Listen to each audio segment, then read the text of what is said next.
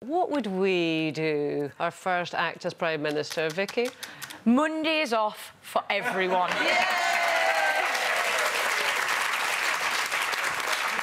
Vicky But what for about when PM. you want to go and buy a pint of milk and the shop's shut? You don't need to be buying milk. It's for getting over a hangover on a Monday. Just need to make sure your tap's running and you're fine. What would you do, Jane? I would stop. No one is allowed to park outside my house except me. I'm obsessed with the parking. I just live on a street, obviously, and when people park... No, but I don't have a driveway. I mean, you know, like a little thing on the front of my house. I've got to park outside in the street.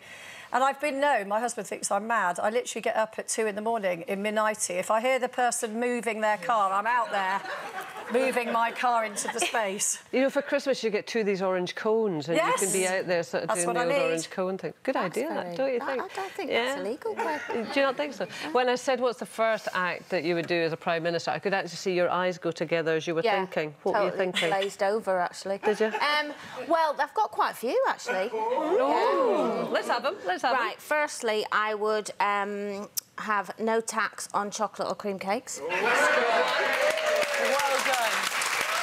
Secondly, I would ban any form of personal trainer coming anywhere near my door.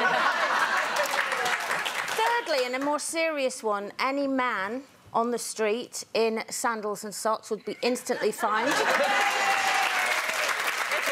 I mean, that's the equivalent of fouling the pavement to me, Kate. It is, absolutely. I don't know how they Is pass there it by. actually tax on chocolate and cream cakes?